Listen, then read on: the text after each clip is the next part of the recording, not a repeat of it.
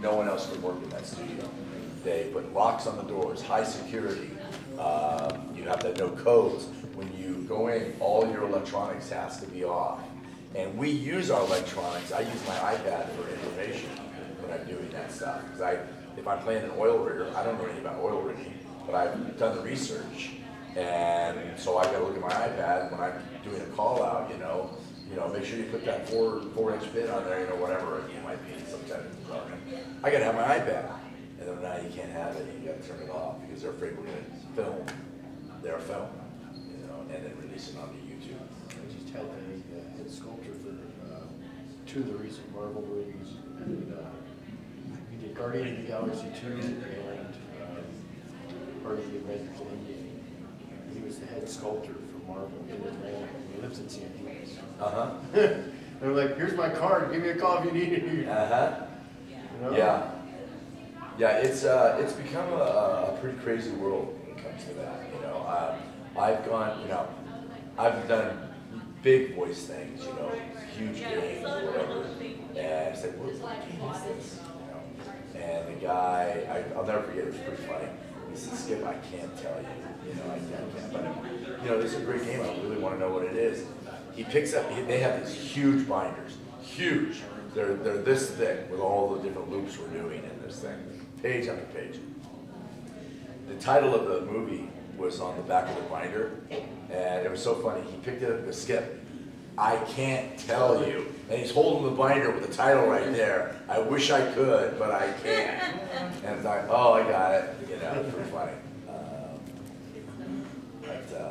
I unfortunately don't get to do as much anime as I used to, just because I'm doing more live action nowadays. We do a lot of live action, including ADR, where we're putting all the background voices in, where I'm sweetening voices, matching voices. I'm working on a show right now, we're finishing up, called Zoe's Extraordinary Adventure, I think. And I will tell you, it's a fantastic show. You can stream the first episode, and it's all about this young girl in a software company, and she can kind of feel what you're going through as she's talking to you, and then a musical goes off in her mind about what you're going through. So if you've just broken up with your boyfriend or girlfriend. So it's Extraordinary Playlist. Yes, that's it. Did you see it? I saw it on Facebook, yeah. Yeah, that's it. It is really good. I don't really care for shows like that too much. This one I really like. They're really talented, it's really fun, and we go in and we're doing all the looping on that show, and so I don't get to do much anime like I used to. I did just finish a thing called Killer 7? Killer 7, which I think is going to be called Itchy 7. I think they changed it. It's a Chinese anime. There's Chinese anime now, and of course there's Korean anime now. Yeah, exactly. Yeah. Do you know a site where I can go look for Chinese anime? I don't offhand. I know this particular, you mean to watch it? Yeah. This particular thing is the 2nd season, and it's Netflix. Okay, I have Netflix. Yeah, so you can watch it on Netflix. And if you Itchy 7? I think they changed it to Itchy 7. The original title was Killer 7. Okay. And it's pretty whacked. It is just out there. I've never done anything quite like it. It's just so crazy. It's a lot of fun, but boy does it move fast. It's just... Is it sub or dub? Not that it matters to me, but just... Well, I was of course working on the dub. Okay. And I don't know if they have subtitles or not, if they have those. On Netflix, I'm guessing it's all dub. Yeah, because Attack on Titan was sub when it was on Netflix. Yeah, I think it just depends on what Netflix gets, and what they order. And this is one they ordered, because they're getting so much more into the anime world. This is one that they ordered, and they own it. Yeah. And I think it's supposed to start in the next month or so, the 2nd episode. But you can watch the first season of it. Yeah, on Netflix. And I bet you if you put in Chinese anime into Netflix search, you'll come up with their Chinese. Huh? A couple of pages. Yeah, I would think. Or South Korea. All right, let's see what Steven said. Casting Call Club was what I started out in when I was looking for more amateur stuff. but I've been using voices.com and also Twitter, following indie game developers when they send out casting calls.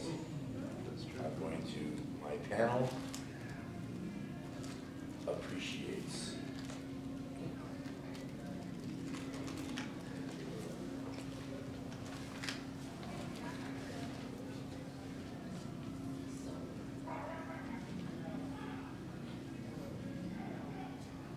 All right, so you guys get that?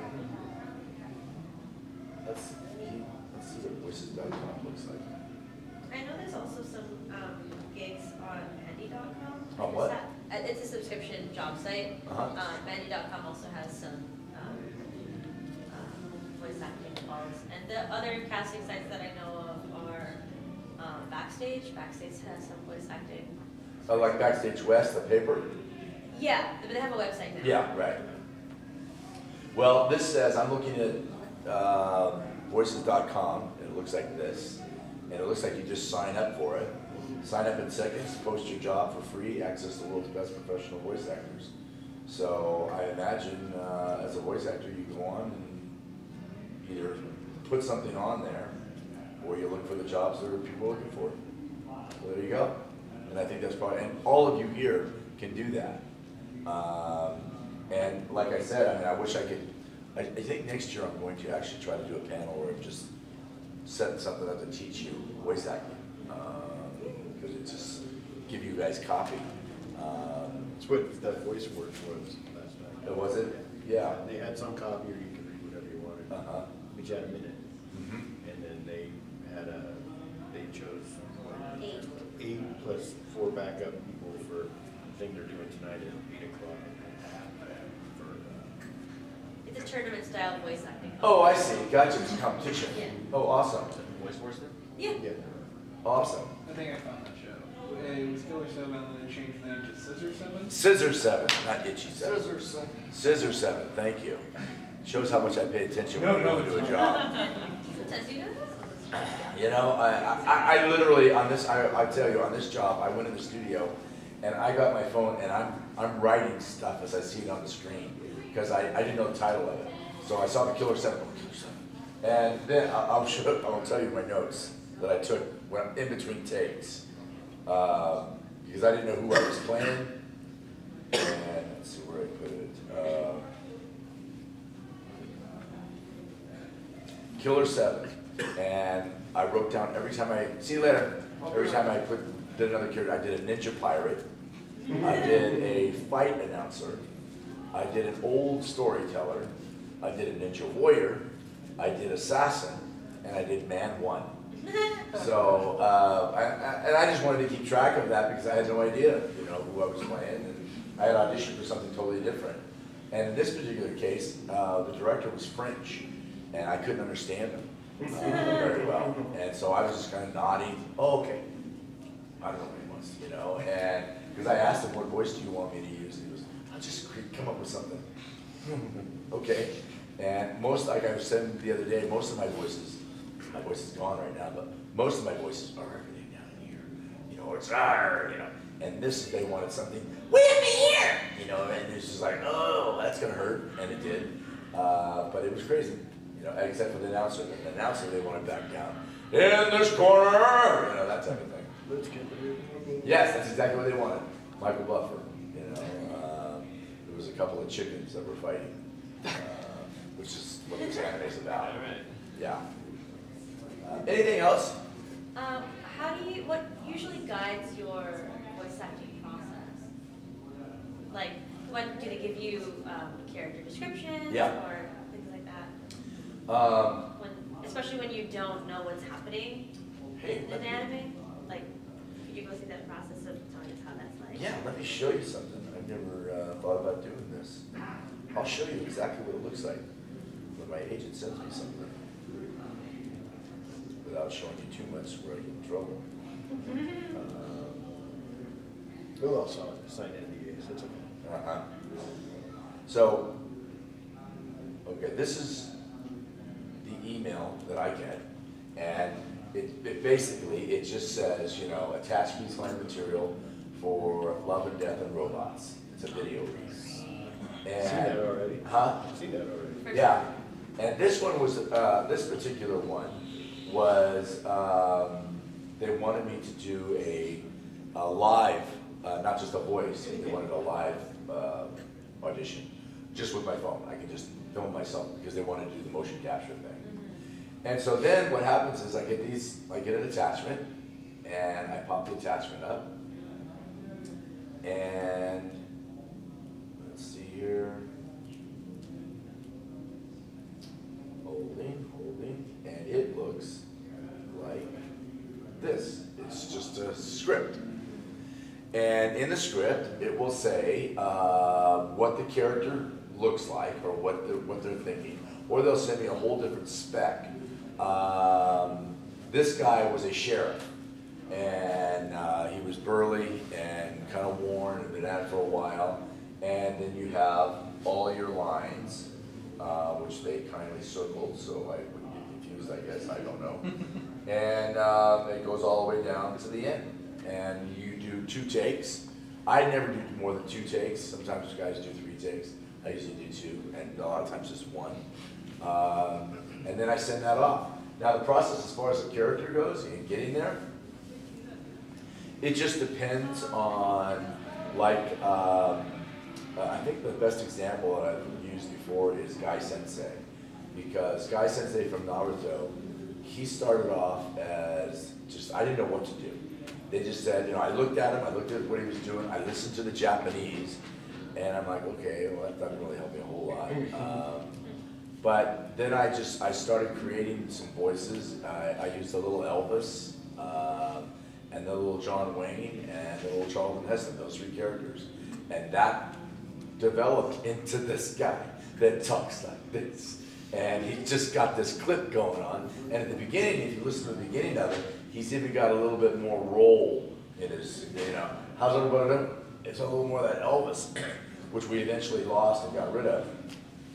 But for the entry, when he all of a sudden comes out of his turtle in a puff of smoke, his first line is, hey, how's everybody doing? You know, and that just seemed right, this Elvis sound.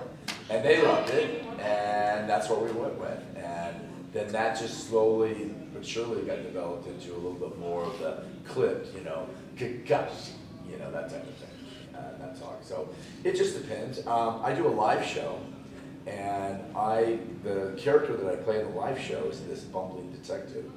And I developed him from a couple of characters that I saw on television that I really liked. And I just kind of used a little bit of their stuff and then mixed it with somebody else. And then, in fact, I got to see this guy, you guys, are you familiar with the show, the TV show MASH? There was a character on there, he was this undercover, his name was Colonel Flag. Colonel Flag, yeah. Yes. And his CIA operative, yes, badass, breaks his own arm at one point. Wow. Yes, and he was played by a wonderful actor by the name of Ed Winter. And I patterned my character after that. That gave me the cadence of where I wanted to be with this guy. And I got to meet him one day on an audition, and I went up to him, and he had kind of dropped out a lot, wasn't doing much.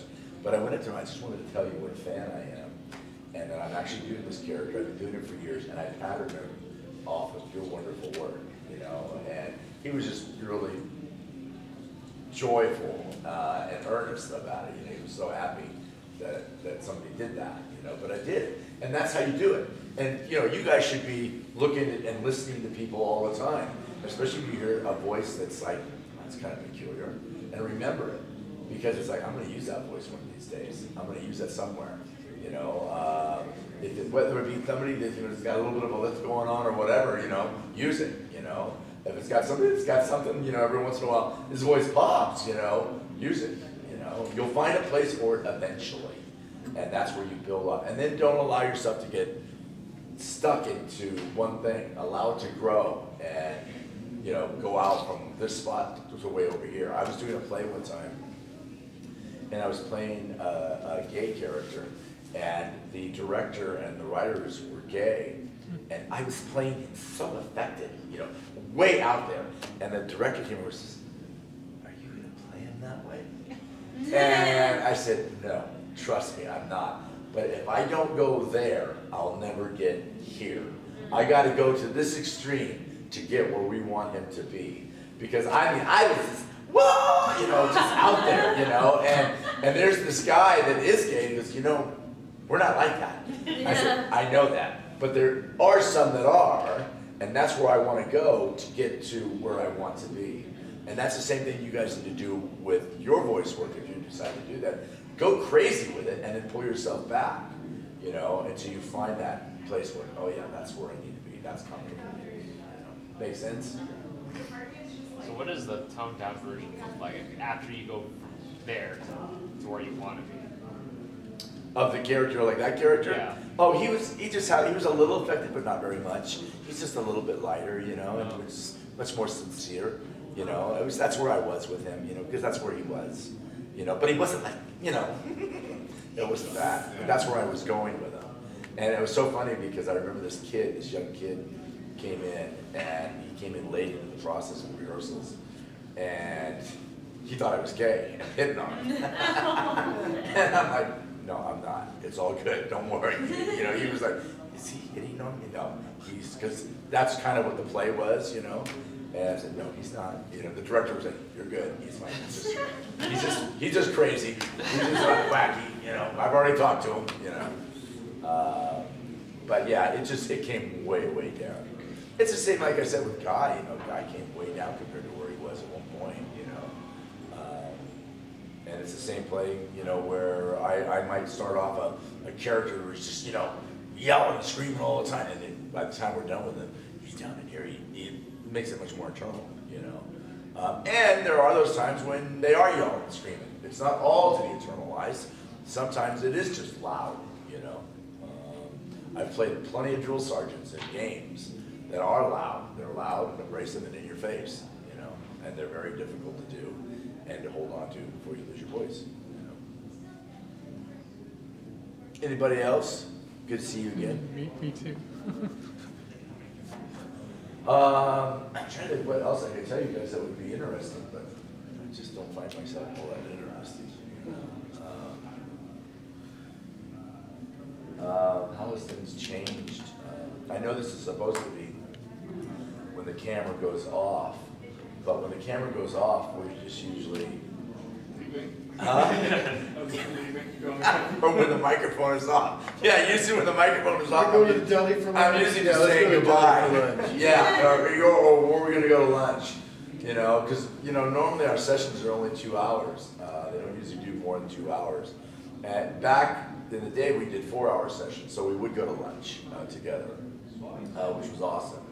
But most of the sessions now are 2 hours, and I have a tendency to move relatively fast when I'm looping or when I'm doing anime. So they're always, you know, they're usually looking for more stuff to do, or I'm out in an hour, hour and a half. You know, we're done, moving on. And we cut up a lot. Like I was telling the group the other day, I play the ukulele a lot, and I usually bring my ukulele, and we usually do a song or two in the booth. And I did a song one time with Mary Elizabeth. You guys know who Mary Elizabeth is?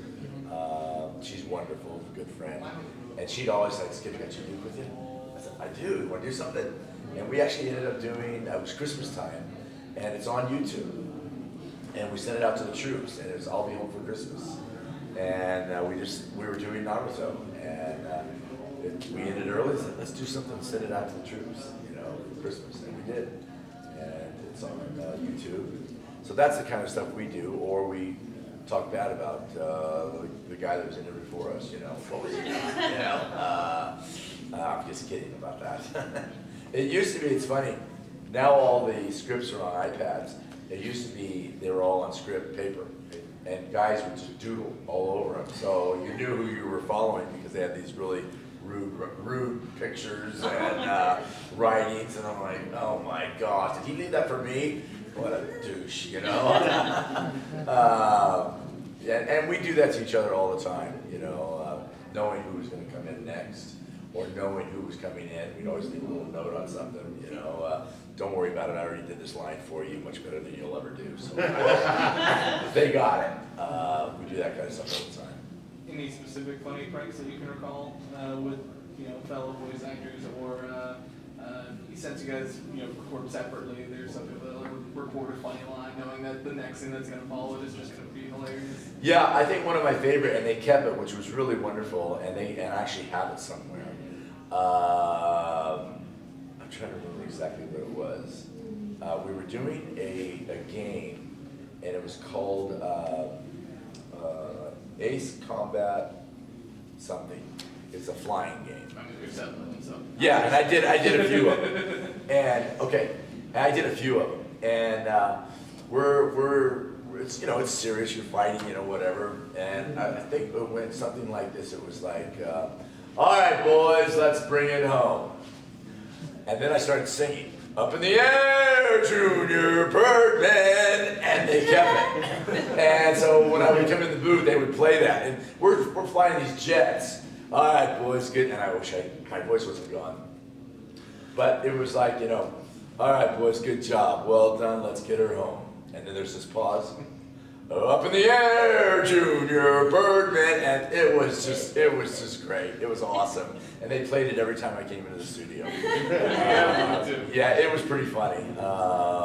And then they played for, when people would come in, here's what you got to match, The other one was, my favorite, and we've talked about it several times, is from Armitage days when Kiefer Sutherland took over. They did a movie and they brought out they thought it would be cool to bring in a star.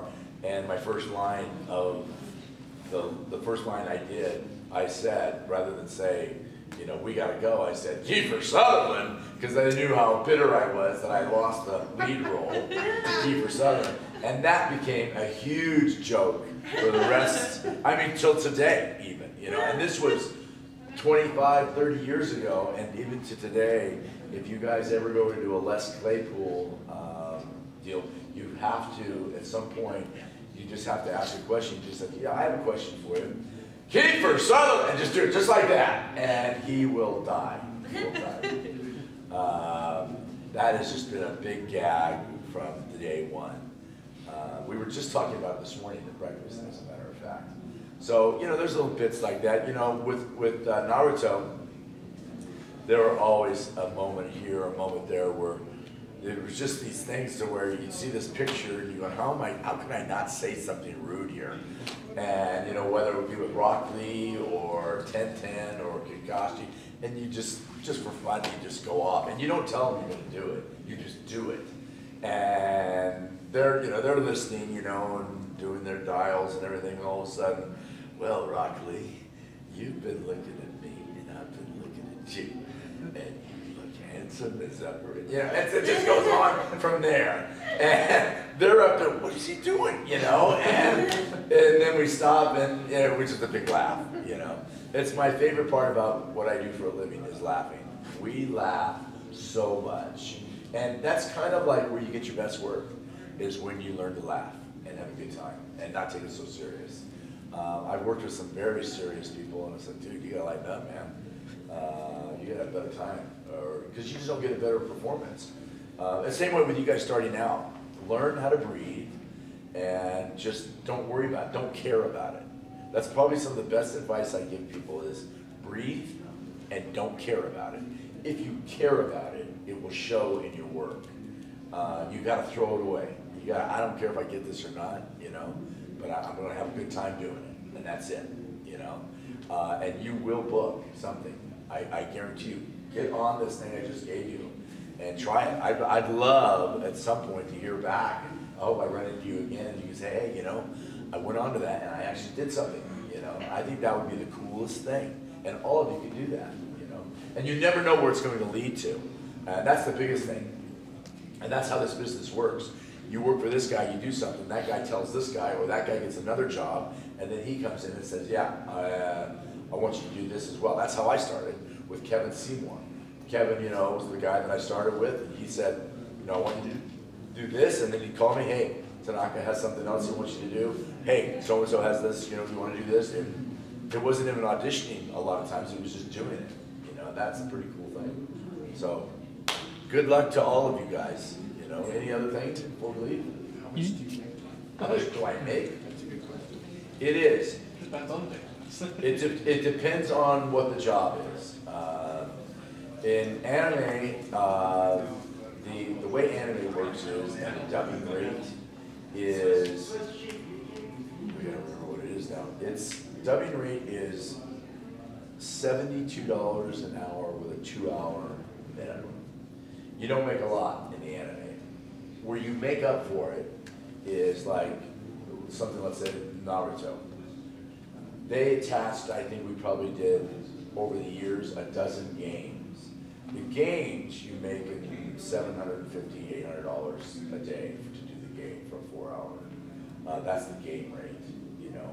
Now, the problem with all of that is there's no residuals. Residuals are where actors really make their money. In the other end of this business that I do, in the looping end of it, the ADR work, I get residuals. So every time that reruns, I get paid again. And that's how you earn a living, a good living, you know. And that end of the job, depending on the job, can make anywhere from, on the low budget stuff, you know, $300-something for the day to $1,000. I think the minimum is $1,005 for the day, which you make again when it reruns, you know. Or a movie, you get a percentage as the movies go out and sell, not from the theater, but when it gets on television or sells DVD or streams, whatever, you get a piece of that. And the piece is bigger depending on the cast. It's so involved that it's hard to explain, and they have a way of hiding a lot of money. And so I worked on the original Twilight, which was at that time this huge explosion of a movie. It's just huge. And the checks just weren't coming in like they should. And it was, well, we didn't make this and that. Yeah, you did. But that's just what happens. You know, I had the same friends who worked on the Titanic and never made a dime off of it. So Hollywood is a good way of hiding. You know? But that's kind of it in a nutshell. You know? And then you have, you know, good years, bad years. You have you're flying along, and it's the nature of the business. You're just working. Then all of a sudden your phone stops ringing, you know, and it's like, what happened? You know? And it's just the business kind of cycles, you know. I keep very busy. I'm very fortunate. I keep busy with the ADR work, which is what I'd rather do anyway, because there's just so much content out there today, so much stuff. You know, I think Apple did 30 when they first started, they did 30 scripted series right out of the chute. They paid for 30 scripted series in their first year. That's huge.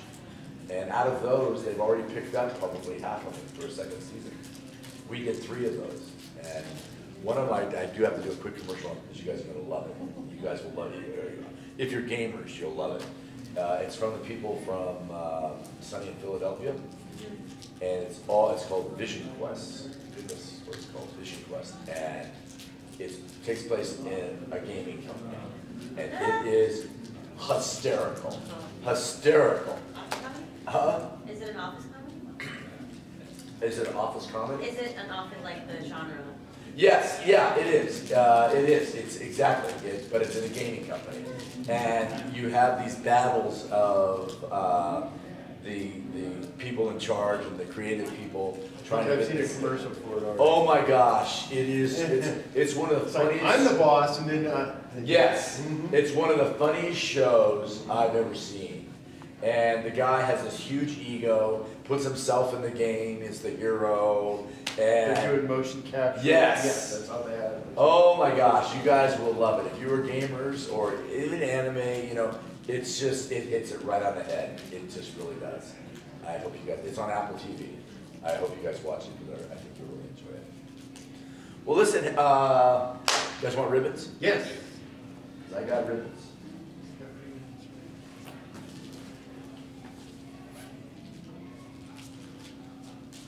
It became a whole thing during the voice board panel. People kept forgetting their ribbons after they auditioned. We had like 30-some people audition to be in the competition. And there were the whole front row, who were like, a couple of us are returning, just like, ribbon! Ribbon! Don't forget your ribbon. Then he'd forget to give them out. I gave you ribbons yesterday. Yes. I gave you your ribbon. You only have the one? Yeah. Oh. Can't believe I just gave you that one, that's it. telling you at this point with ribbons, it's not just something you guys do, it's a cult. Yeah. I was gonna say culture, but No, it's just cult. Robes and everything. The robes are made of the ribbons. Yeah, by there the was a end couple of the those week. last year. Well, somebody was telling me that like during over there at the convention center, somebody had ribbons to the point where it hung off the like second floor balcony. I did that last year. that's very much the thing, like a challenge people try to do nowadays. Yeah. I did that last year. Mine went down 3/4 of the way. Didn't get all the way to the bottom. Wow. It was pretty huge. My ribbons today is I have 3 times as much that I haven't put on yet. I'm gonna put on later and then go have them sewed because I can't keep track of them and then I step on them and break them. So I just thought I would wait. And but I love it. You know, and then I end up at some point I give mine away, my robe. Last time I gave it to a little girl at Christmas time that had never been to a con. I heard about it, so I sent them to her with some other stuff, and it's fun. She loved it.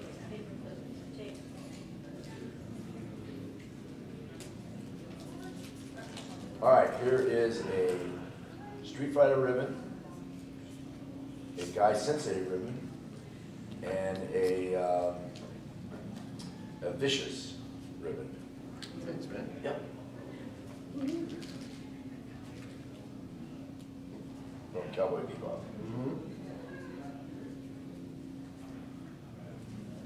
Which I bought. Did you? Yeah. You know, we were talking earlier about seeing something on the big screen, and I got to see Cowboy Bebop on the big screen. The movie? Oh, the movie. Yes. Yeah. No, I got to actually see the episodes as well. Oh, okay, that'd be awesome I too. got to see him at a thing they were doing for us, and that was awesome. Just with the sound system alone, just to hear the sounds. Yeah. You know, when there's a quiet Jazz. scene and you hear, or just that drip of water in the church. You know, it's just like, oh, that show was so far ahead of its time. Now people are trying to copy it. What are your opinions on the live action that they're trying to do? You know, I don't know. I mean, I hope it's great. You They know? could screw it up big time or it could be a hit. That's right. That's the way it is with just about everything. You know, Sounds I'm not a huge fan of taking and animating and going to live action for the most part. Well, I feel like that one, like at the base of it, is like the one that can easily be done as live action. Yeah. Because that one, like, sure, Oh, absolutely. space and stuff, like, it's a little out there, but not so much so that it's going to be all CGI. Right. Well, the thing is, I know it's going to be a while, you know, before it comes out. Well, yeah, because the guy who's supposed to play Spike had some kind of accident. Yeah, he got hurt pretty good. I was at Universal not long ago and ran into a guy that's doing posts on it, and he said they are down for a while. And I mean, down. They're not shooting anything else. They're just done. Well, that blows. Yeah. I was thinking it'd be awesome if they brought in you guys, like, just even as background characters, just make a quick cameo. I know. Yeah, even if it would be like just the main crew of the animated series was just hanging around at a table, just having drinks. That would be You could pretty be fun. one of the old guys. That would be One of the pretty three fun. old guys? Just pass those back. Yeah, that needs to be a thing, indefinitely. Yeah. You know, back in the day, we had mafia. One of those syndicate mafia guys.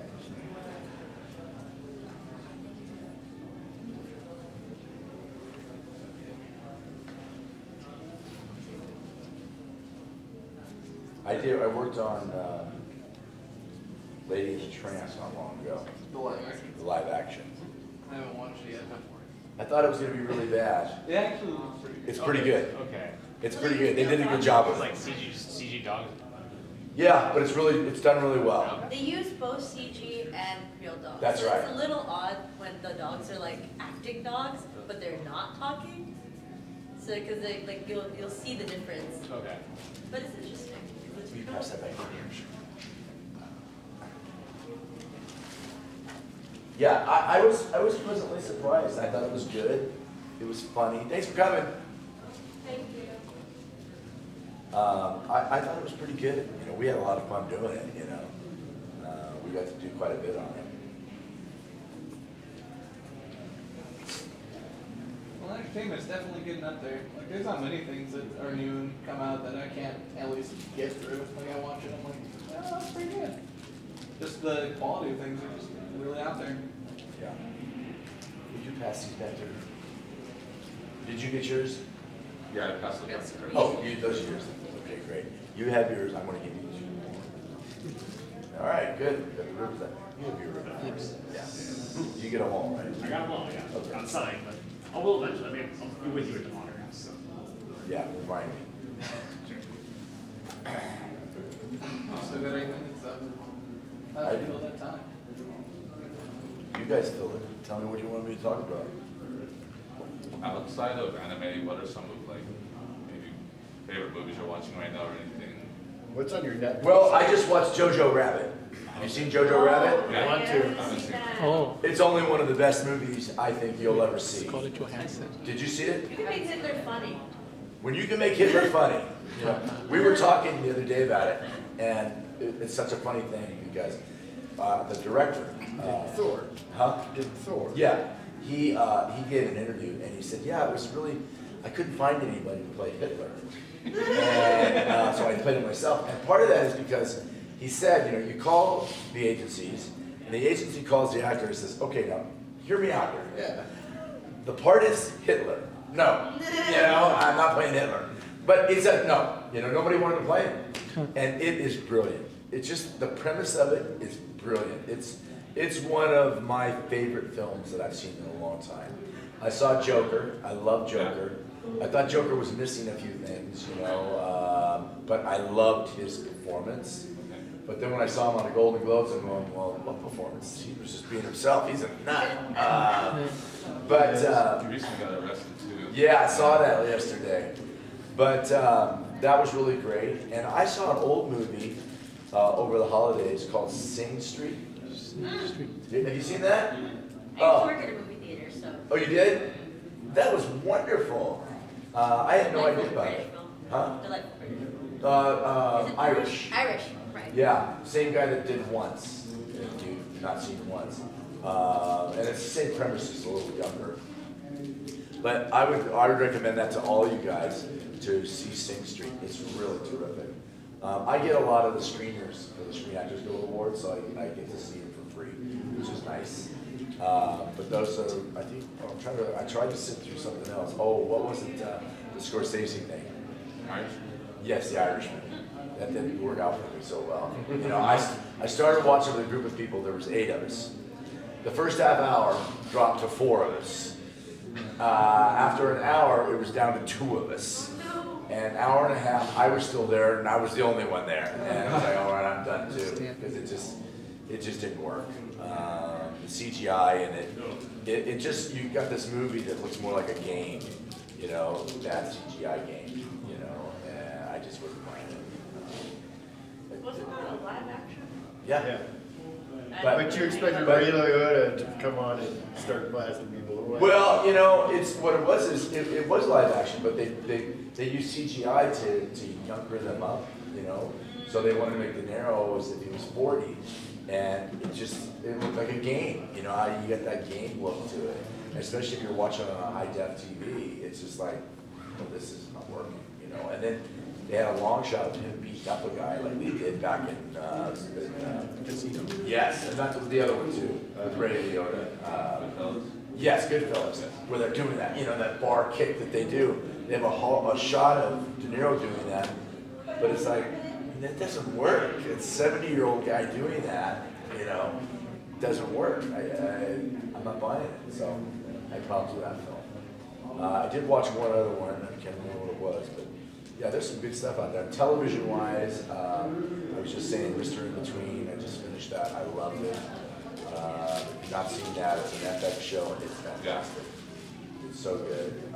There's another show that I just finished watching. Another show I watched that I really enjoyed. Like I said, you know, I have to usually binge them because I don't have time to watch them when I'm supposed to watch them. So just when I have at night, or I'm not having to get up at 6 or 5 or whatever to go to work, I stay up late watching TV. Hey, thanks for coming, guys. Thanks for coming out. And I sincerely, you know, this is the only convention I do. I'll probably be back next year. And I really, hopefully, I will run into you and say, hey, I went on that voice thing and I actually got a gig. I would love that. That would be so great. We got some work somehow. Yes, somehow. I would love to hear that, you know. It's not like we aren't in a town that makes video games and other stuff. That's right. Maybe Gonna some have a panel entertainment. next year for a meetup.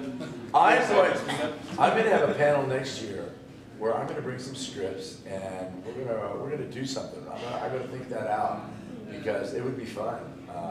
Or you know, or set it up, bring in a sound engineer to do with the flaps. Yeah, that's what I was just thinking, you know, and where you guys have to actually hit it. Bang Zoom does that at AX and one other, LA Comic Con. Yeah. So they just bring Or even, I think it would be a good panel would be setting up your home studio. And bring, you know, to show you what you exactly need and what you don't need. You know, that would be kind of cool. Maybe I'll do that. So you can do that tomorrow. Just go grab your set. That's right. I could. I could. I absolutely could. You know, and then have you guys record an audition and hear what it sounds like and show you how to cut it. That would be kind of cool. Well, have a good rest of the day, and hopefully I'll see you around. Thank you for your time. Thank you. Yeah. Thank you, Tom. I love the fact that my cousin got back to us.